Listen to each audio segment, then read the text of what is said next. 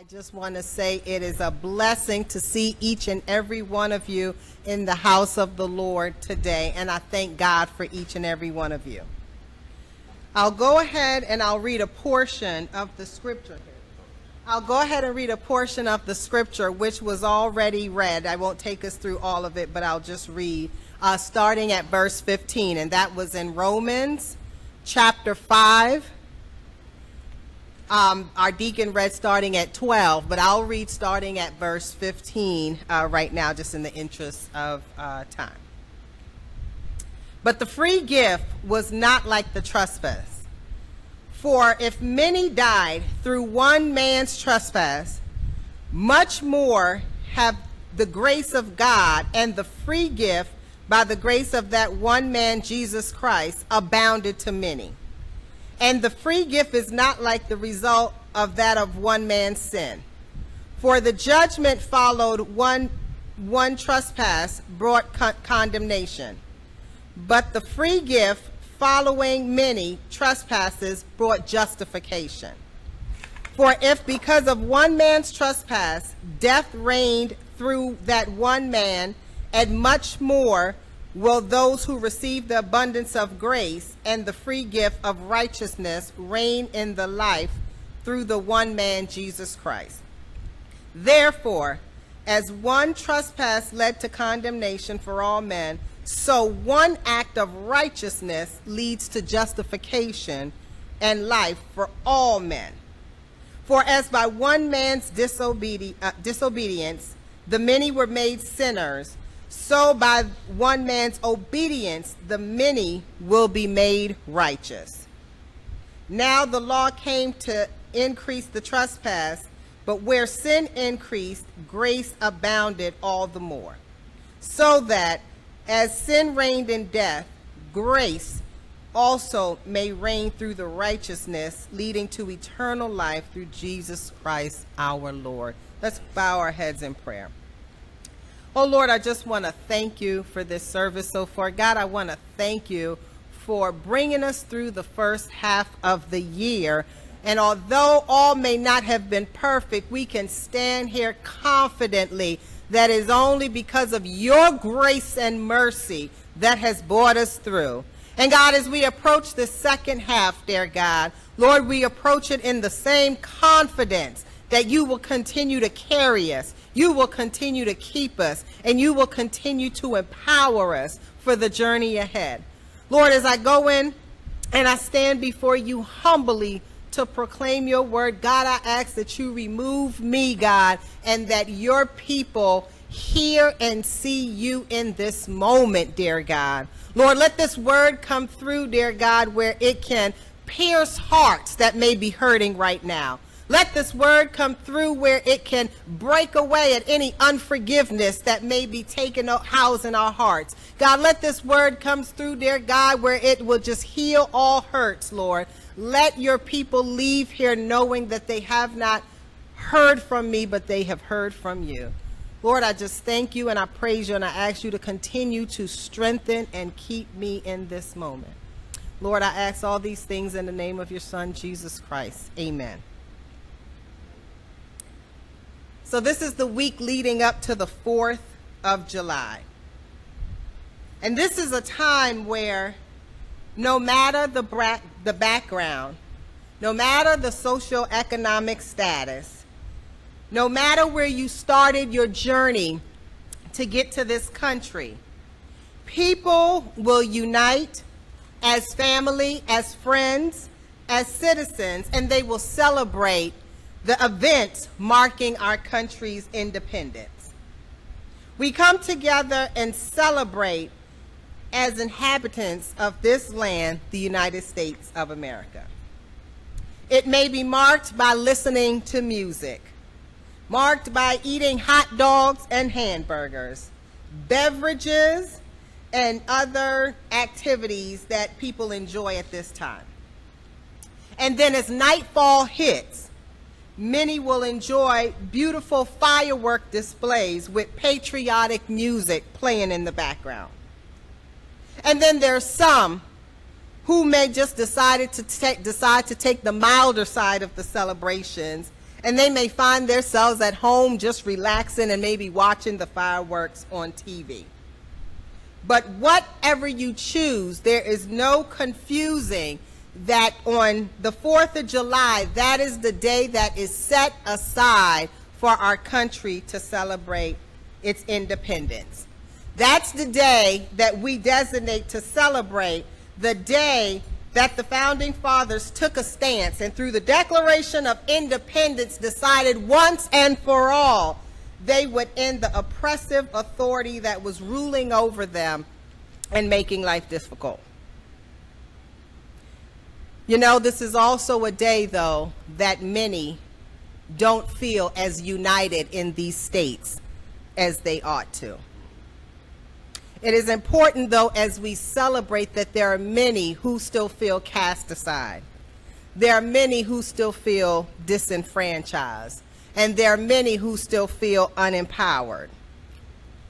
But it is important, no matter the various issues that we are facing in this country, we have to remember that as believers, no matter how divided our country stands, that we must remember that our unity is not found in this country, but it is found in the victory that Christ won for us that day on the cross and through his resurrection.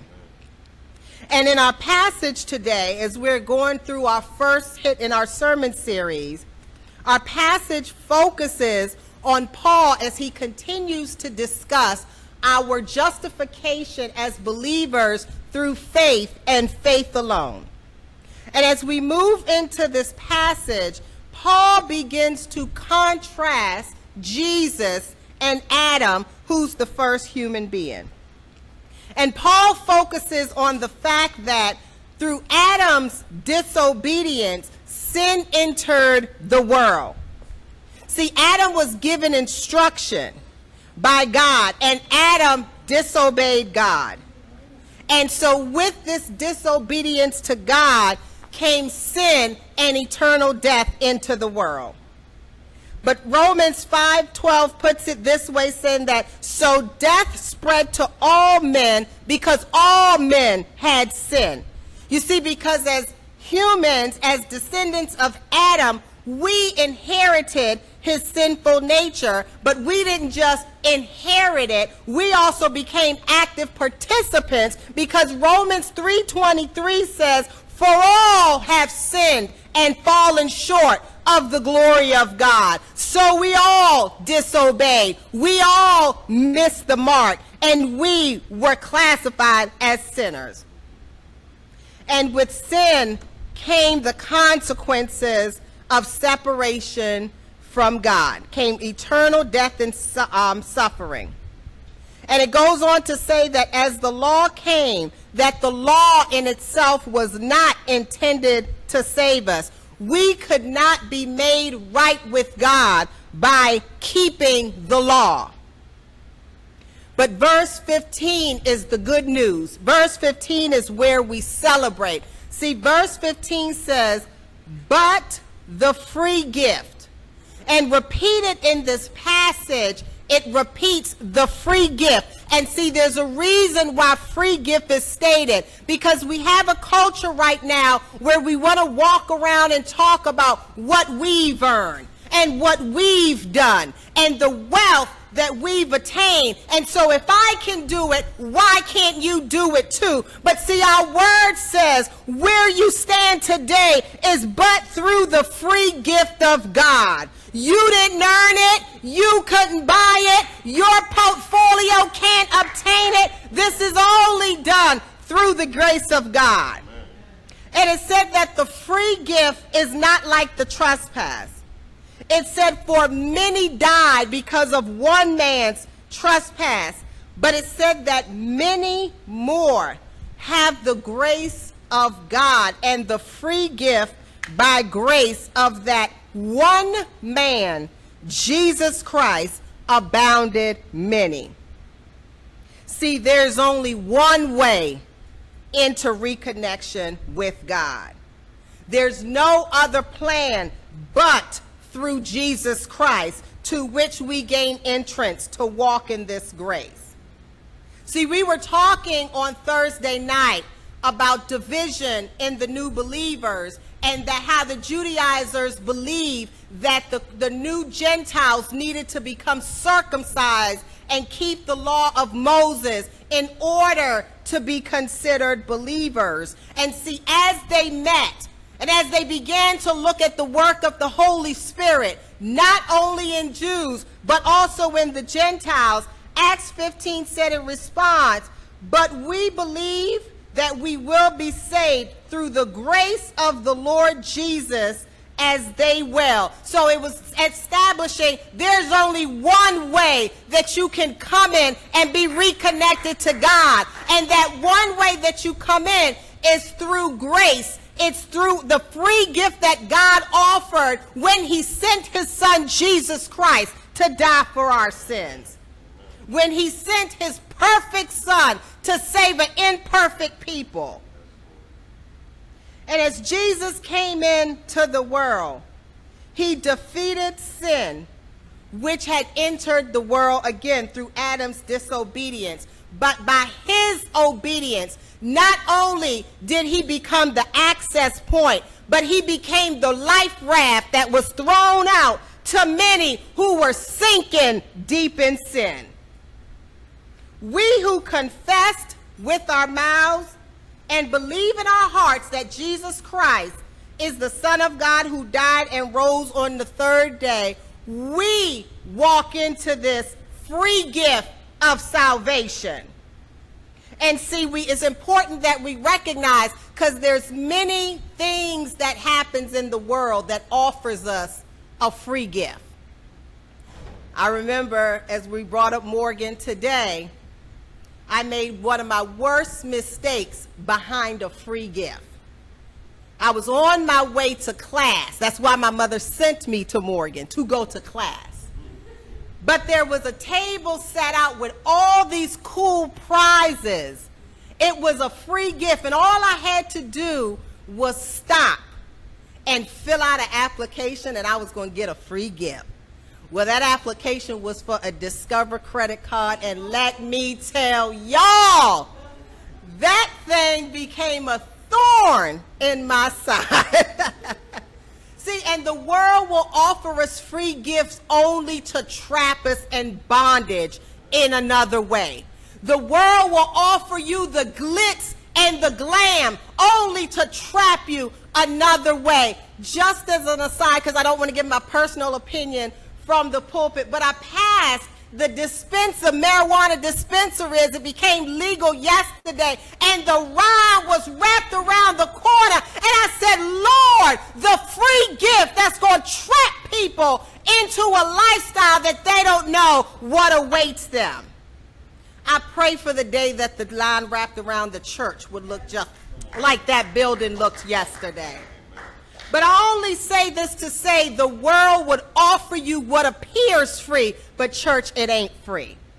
But I'm here to tell you today that when God sent his son, when Jesus stepped out of his throne and came to earth, he offered himself as a free gift to reconnect with God. And there was no bondage that was held. Matter of fact, the free gift that was found in Christ was to break the bondage of sin. It was to break Satan's hold over our lives. And it was to free us up to serve and worship a God who has always loved us and cared for us. Even in our darkest moment, God loved us and offered us his best in his son, Jesus Christ. And see, God saw us in our darkest moments. He saw us at our most dirty moments spiritually. Yet, as our meditation hymn said, he knew that we were worth saving. He knew that we were worthy of the free gift of salvation which had been bought to set us free. And when we turn from sin and turn to Christ, we take hold of the freedom and the independence that is found in Christ and Christ alone. We take hold of the very thing that was won on the cross that day. We take hold of futures when he turned to the thief on the cross and said, today you will be with me in paradise. And there's a day held for each of us that because of the victory Christ won for us, we too will join him one day in paradise. Amen. Christ has broken sin's authority over our lives, and we have been spiritually reborn. And Christ offers us the invitation and the access to a life that we didn't earn, back to the Father, a life that we don't deserve because we've sinned. Verse 21 says, so just as sin ruled over all people and brought them to death, now God's wonderful grace rules instead. See, it's saying that death has been defeated, giving us right standing with God, resulting in eternal life through Jesus Christ our Lord. This is why we celebrate. This is the freedom that we celebrate that Christ has won for us. So I'm not saying that the 4th of July isn't a great thing, but church, we don't have to wait till the 4th to celebrate our independence. We don't have to wait for the fireworks to blast to celebrate our independence. I offer to you today, every time God's put breath in your lungs, celebrate your independence. Every time you've seen him answered prayer in your life,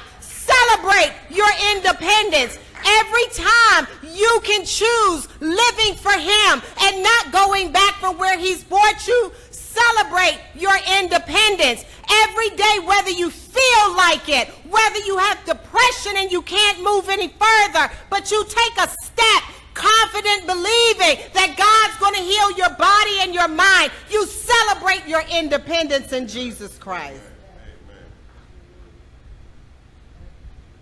And see, because Paul goes on, as Romans chapter 6 goes on, and it says, for we died and were buried with Christ in baptism.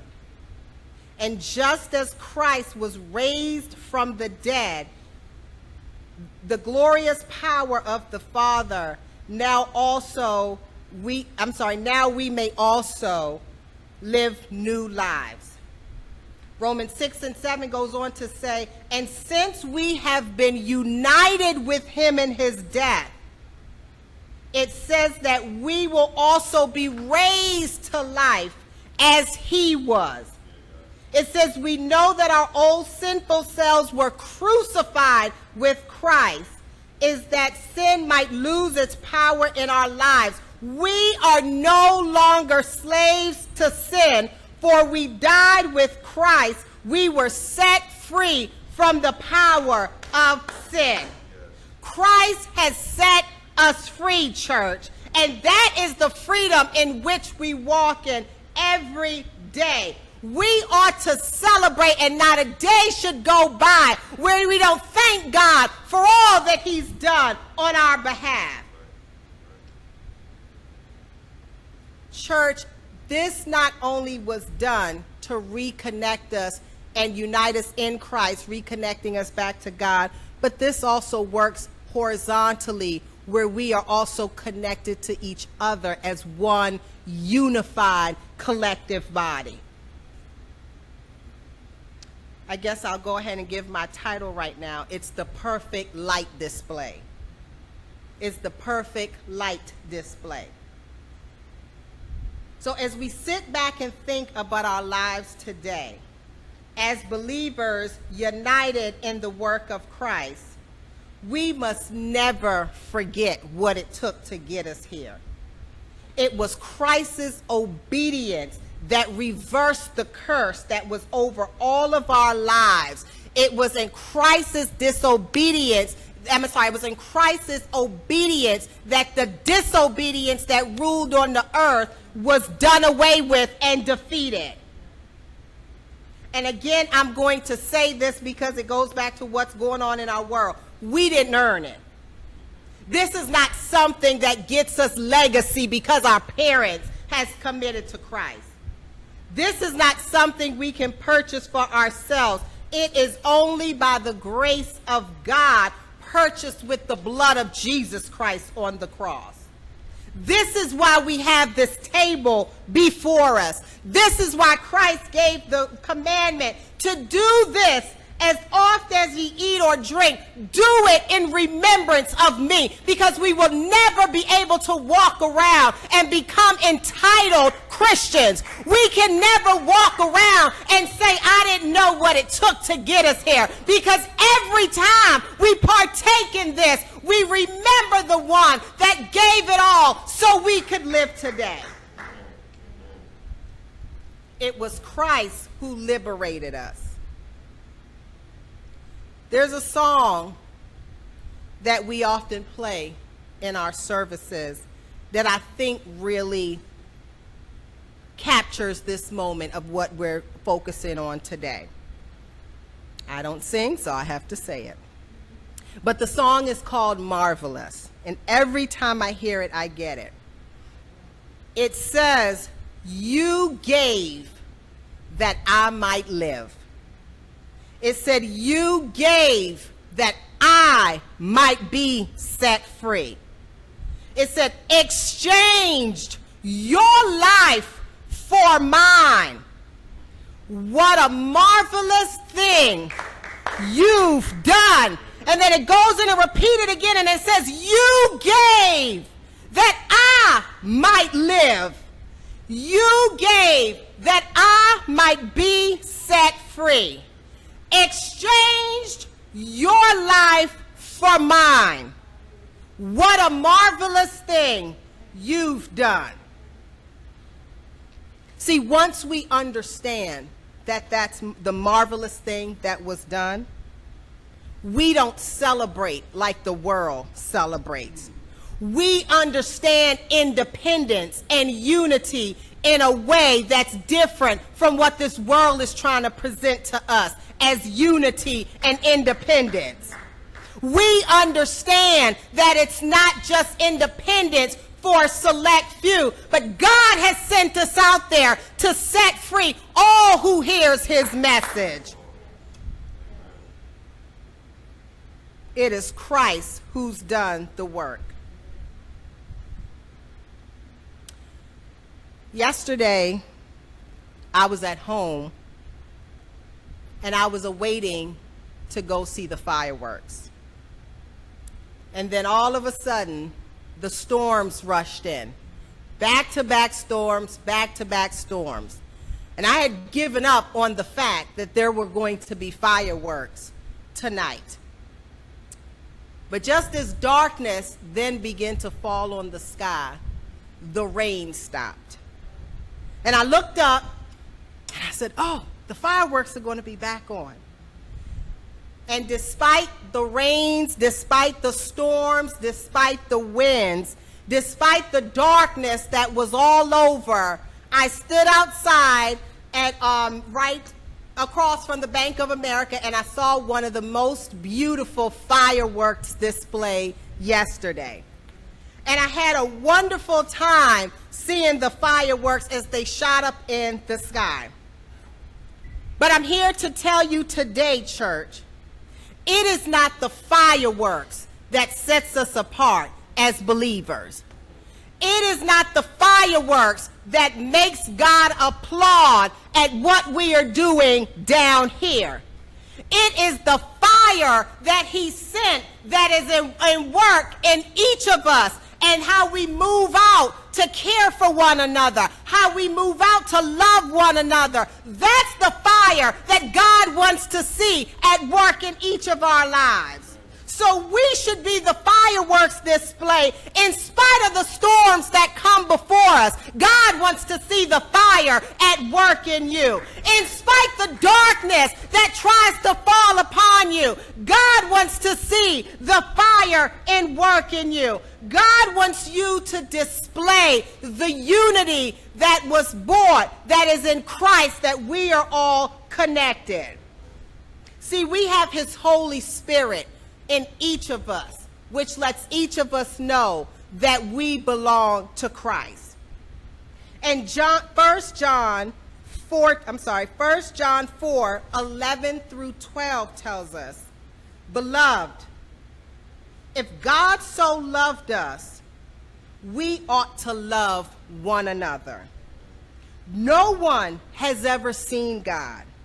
And if we love one another, God abides in us, and his love is perfected in us. Well, church, I offer you today, when you step out and show love instead of hate, you are exhibiting the perfect light display. When you lift up another brother or sister who's hurting, you are displaying the perfect light display. Church, when we walk out of here unified, making sure that everybody knows that they belong in this place, when everybody knows that there's no outcast in this place, when we walk out of here and everybody knows you belong here. I don't care where you came from. I don't care where you hailed from. I don't care if you're naturalized by birth. I don't care if you came and you took a test. This right here, you belong here in this church. And when we show Christ's love brightly, we exhibit the perfect light display. Thank you, church. Have a great day.